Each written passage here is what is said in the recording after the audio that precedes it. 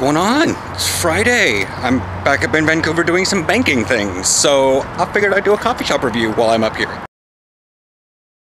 So while I was waiting in line at the bank, I found a place called Torque Coffee, which is kind of weird, kind of fun. I don't know what it is. They're a coffee roaster, so I'm gonna like figure out where they roast and all that happy jazz, or where they get it from.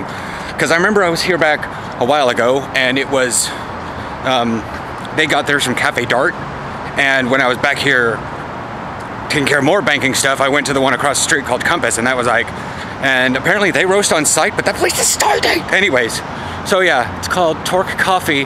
It's cute, but I suspect it's probably, it says open square to square. I love that. Anyways, we'll see inside.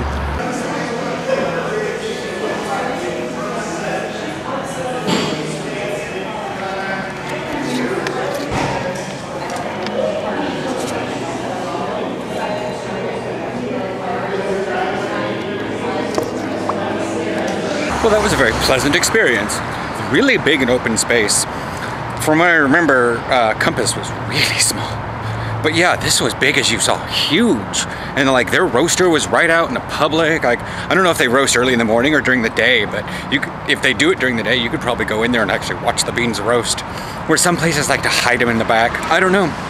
I like it. The music was not overtly loud like it was at Stumptown. And the guy was definitely, this comes a weird thing. He's more hippie rather than hipster. And that's a plus.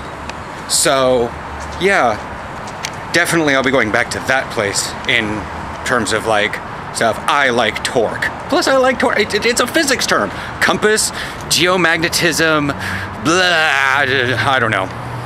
Anyways, I will chat with you guys next week for another one. Again, I don't really know where I'm going, so giant mystery. Bye.